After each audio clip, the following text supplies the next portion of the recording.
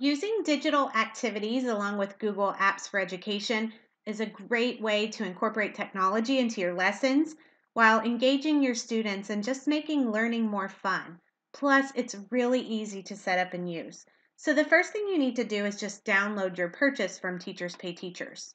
Once it's downloaded, you'll see the terms of use that you can read through, and then you will find the links to the actual activities.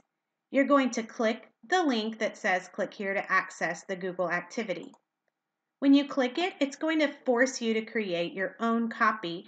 And as it makes a copy, it's going to put it right in your Google Drive for you to access later. And it's going to open it up for you to see the activity. So now you just need to take this activity and put it in your Google Classroom for your students to access.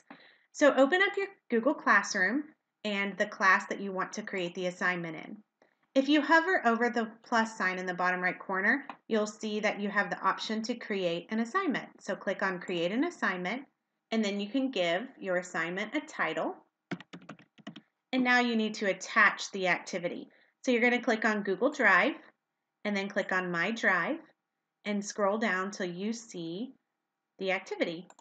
And then you're going to click Add, and it's going to add it right into your activity. Next, you need to make sure that you change this where it says students can view file. You want to make it to where students can have their own copies because they're going to need to work on that file. So click make a copy for each student and then click assign. And that's it. Your activity goes into your Google Classroom and your kids can access it and have a great time learning. If you have any more questions, you can email me at cassinoack@gmail.com, CASSINOACK@gmail.com.